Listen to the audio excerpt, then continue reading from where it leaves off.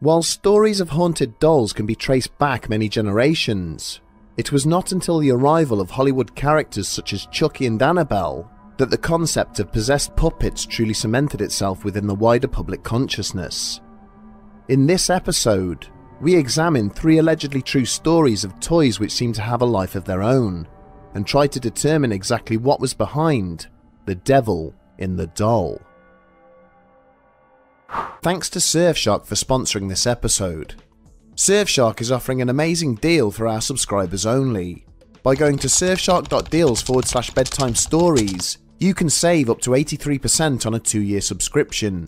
That's full protection for just over $2 a month. Plus, on top of that, you get 3 months extra free. If you still haven't got yourself a VPN, then now's the time to do it.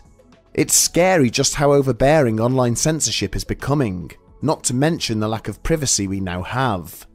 Well, with a rich set of privacy and security features that go way beyond the basics, and some of the fastest VPN speeds available, Surfshark offers by far the best value for money on the market. One thing I love about Surfshark is that unlike other VPN providers, they don't limit the amount of devices you can cover. With just one account, you can protect all of your connected devices. Everything from desktops, laptops, phones, games consoles, and even your TV. Head over to surfshark.deals/bedtime stories and get yourself protected online for the best price available. With a 30-day money-back guarantee, you can't go wrong.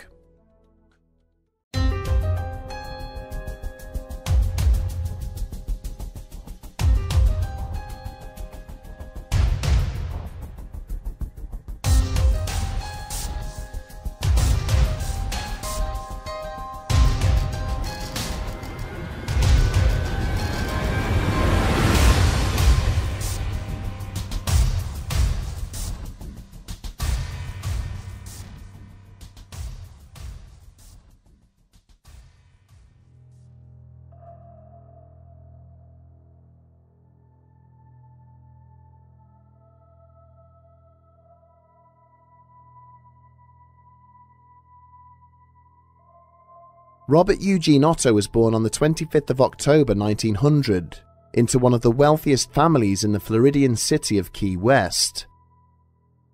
From a young age, he preferred his second name over his first and was known to everyone in his household simply as Gene.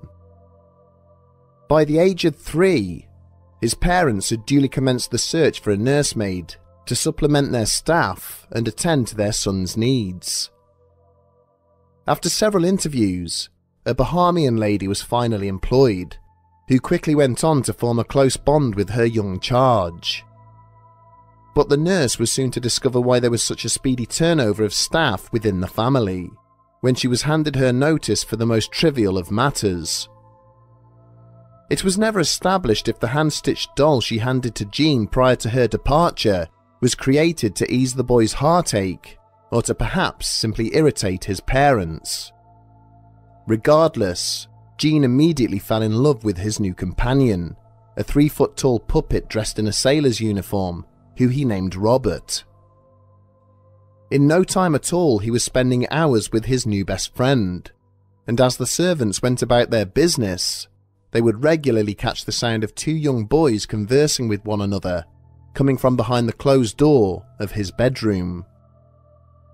Quite naturally, it was assumed that Gene was providing the voice for Robert, affecting a slightly gruffer tone to differentiate it from himself. But soon, rumours began to circulate amongst some of the servants that they believed they had in fact heard 2 distinctly different voices, coming from the young boy's room.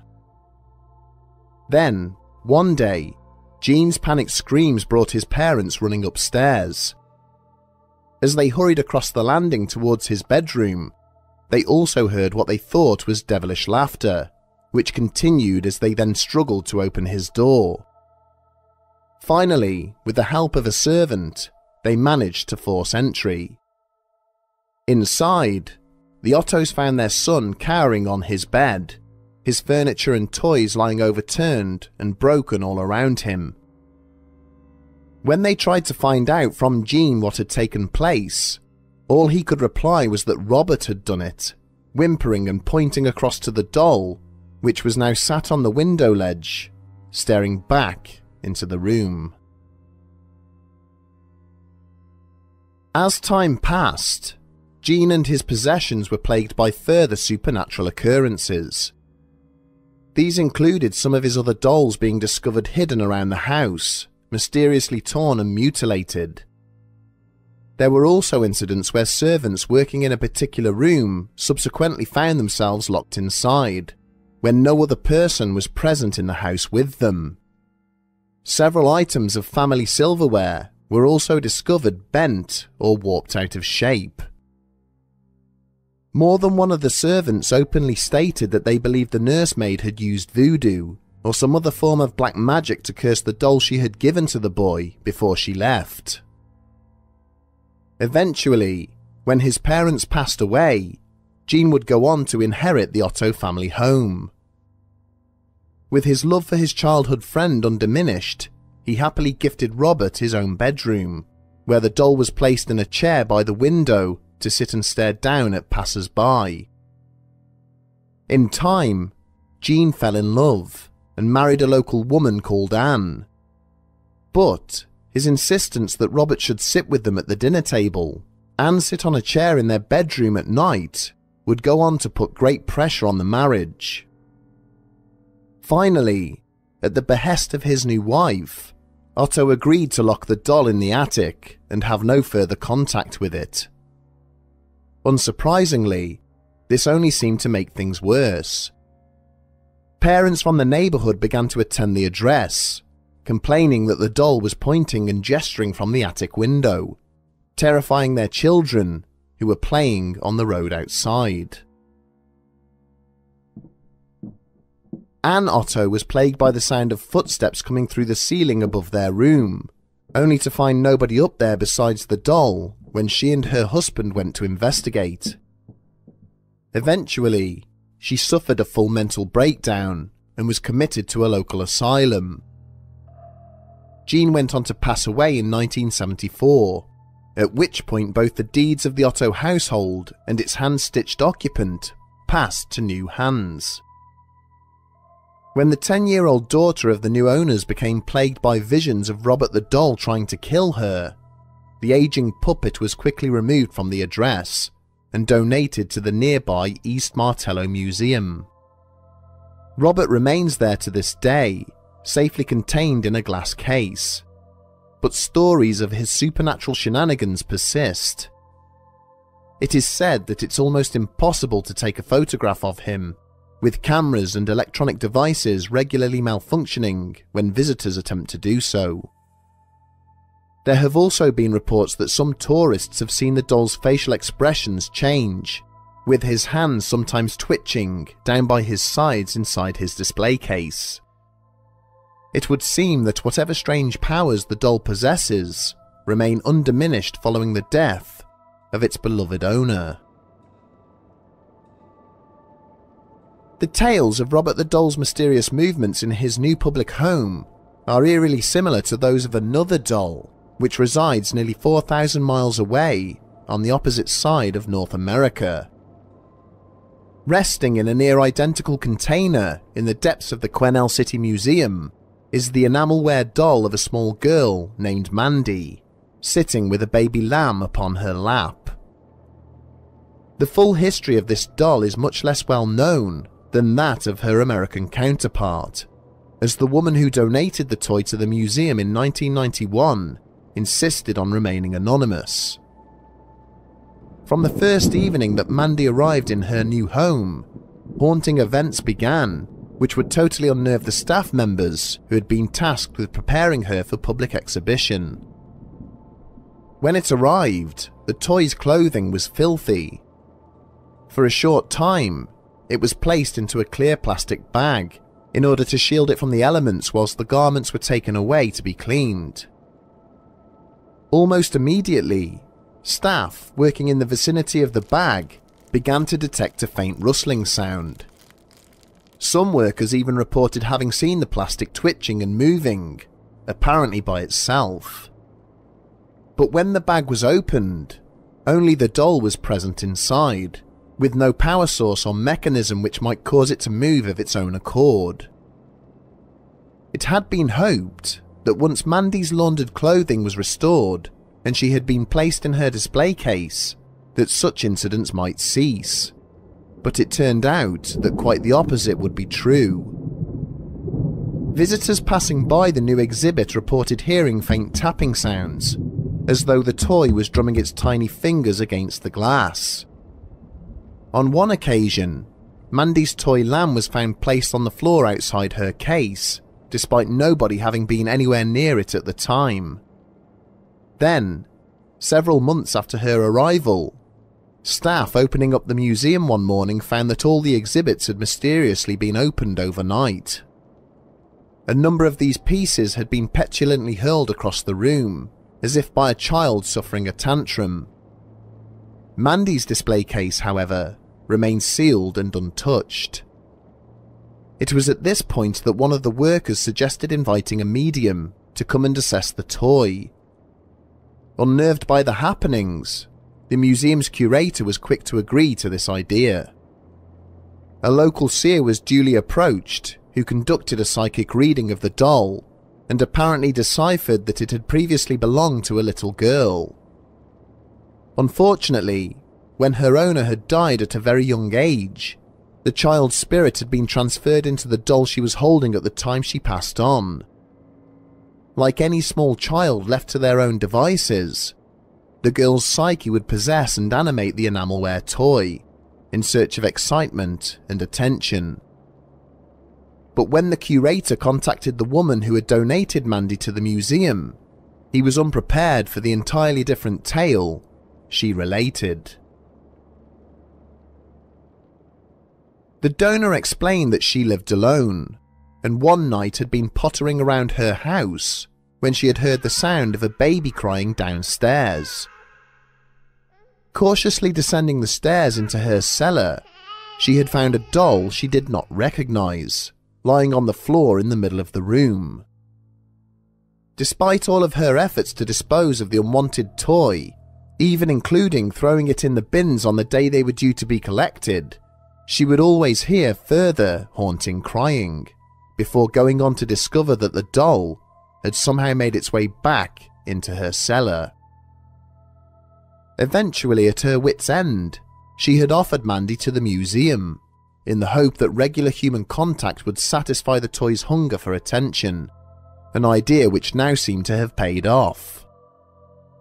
Much like Robert the doll, Mandy appears to have an issue with being photographed, with many attempts to take her picture failing due to unexpected malfunctions of the devices being used. Mandy remains at the museum to this day. Her new owners are adamant that the doll is not bad or evil in nature, merely childish, and prone to the occasional temper tantrum. Naturally, haunted dolls do not reside solely within dusty museum display cases, and on the other side of the globe, in the state of Queensland, Australia, one such haunted curio remains a fully functioning member of the family that owns it. Much like Mandy, the exact origins of this Australian example of the haunted doll phenomenon will never now be known. It was first discovered by two brothers during the early 1970s, when they were exploring an abandoned house in the suburbs of Wagga Wagga. As they had made their way through the shattered husk of the premises, the younger of the two had suddenly cried out in terror. There, staring back up at them through a gap in the floorboards, was a human face. Cautiously, the pair had edged closer, only to discover a crudely carved wooden doll, dressed in boys' clothing. Reasoning that the toy had been abandoned when the house was vacated, the boys decided to take it home with them. They christened their new friend Letter, a shortened version of the full name Letter Me Outta Here. Letter would later disappear from sight for some time, until the older brother, Kerry Walton, discovered the doll again when he was cleaning out the attic of his home in Warwick. It was at this point, when he brought Letter down to clean it up, that the doll's apparent supernatural powers began to manifest. The family dogs became agitated when in the same room as Letta, to the point where they had to be removed to prevent them from becoming aggressive. On a number of occasions, the family would leave the doll in a certain pose or position when they went to bed, only to find that it had mysteriously changed when they awoke the following morning. Kerry also found a series of small scuff marks on the floor around the house, and was shocked when he discovered corresponding marks on the soles of Letta's shoes. Determined to get to the bottom of the doll's origins, Kerry placed it in a sack and took it to a toy expert, who stated that they believed the doll was European in origin. They theorized it had been hand-carved, possibly by gypsies, and that the thick black hair woven into the top of its head may well be human.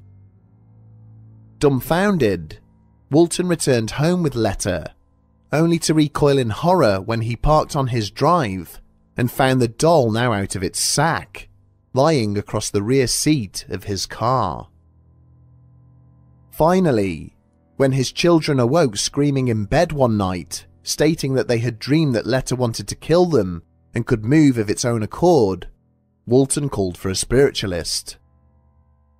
The medium who agreed to hold the doll stated that they believed it was possessed by the spirit of a young boy who had drowned many years ago.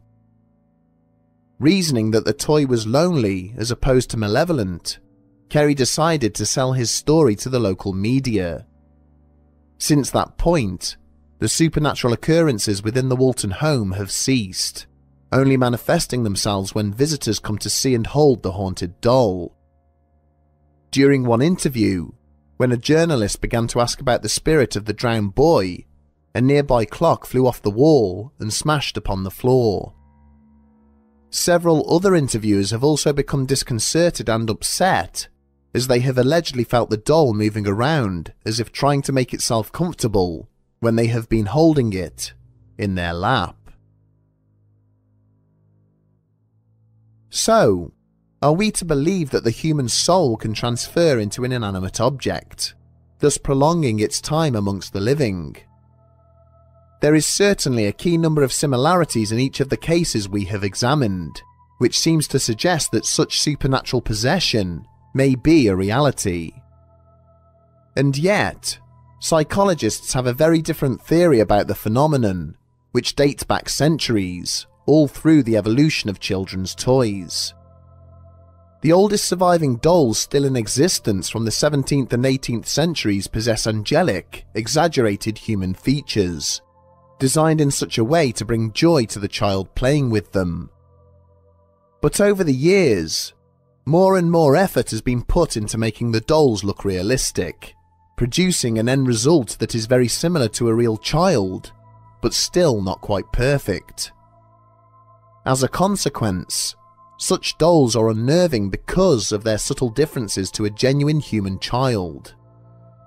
People will accept the presence of a doll as it resembles a human being, but will also subconsciously remain hypervigilant and guarded if they know it is not a real thing, building an almost instinctive distrust of it. As a knock-on effect, the mind can overinterpret and misunderstand situations which occur when the doll is nearby, mistakenly attributing accidents or coincidences to its presence. In essence, what has been manufactured is not intended to be frightening, but as it sits there staring back at you with glassy eyes and a big smile, it is inherently unnerving. With the popularity of the Conjuring film series, more and more stories of creepy dolls have now come to light. It is clear that some of these lack merit, but others, such as the ones we have examined, remain intriguing. So, when looking to purchase lifelike companions for your children, it may be worth ensuring that you know its full history before you bring it into your home.